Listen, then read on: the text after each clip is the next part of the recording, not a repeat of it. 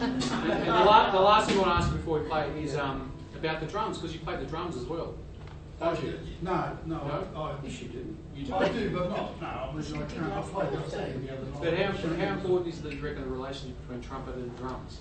That's fantastic. I reckon that learning about drums is very important, because that's where you learn to subdivide. You know, I mean, some of the things that drummers do, you just can't work it out. You know, David Jones used to do 5/4 in this foot, 4/4 in the other one, he gets 3.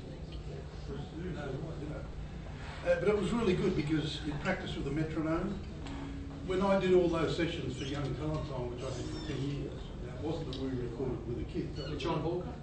No, with Ross Burton and Greg Willis. Yes.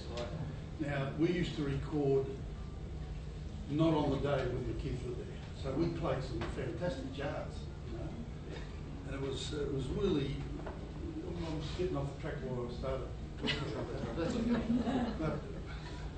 But let's get on to the track. I just remember we have to play everything with a click track. Right. Yep. So even if it was click clock, click clock, click clock, that's what it plays. So you have to get used to that, but it really improved your time. Right. So you either practice with a metronome or you learn the drums and still practice with a metronome. Yes, that's it. You know, that's it. No, I'm asking about pyramid, of course.